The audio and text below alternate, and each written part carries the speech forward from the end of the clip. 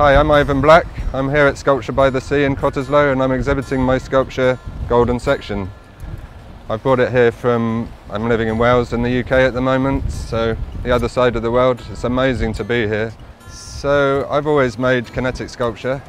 In fact, I think I started making sculptures that moved before I knew that there was such a thing as kinetic sculpture. I've just always been fascinated with mechanics and movement and making things generally.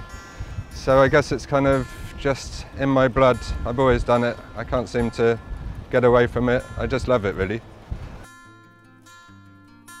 This particular piece is actually directly inspired by the golden ratio, which is, something that I've drawn on in other pieces, and that has obviously inspired a lot of other artists and designers, architects and so on. And yeah, just sort of ruminating on that one day and looking at the form of it, it suddenly occurred to me that I could break it up in some way and make it dynamic, put in some points of movement, and yeah, so the idea was born, and then it was a question of working out how to make it work. But the trick is really that there's a sort of more sail area on one side than the other, and then as the parts move, more sail will come onto the other side, and so it will rock back into the wind, and it will never kind of just do one thing. It will always keep tumbling in a random way, and that's something that I'm always seeking to achieve with my work, is to prevent it from just going the direction of the wind and staying there. The idea is to make it as dynamic as possible, I suppose, and in this case I think it's just worked really well.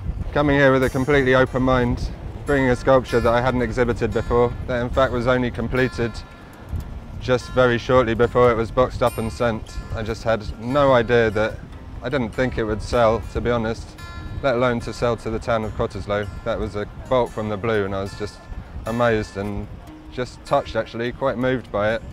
As an artist, you have your ups and your downs, sometimes your confidence is down and so on, and to have an endorsement like that, it really meant an awful lot to me.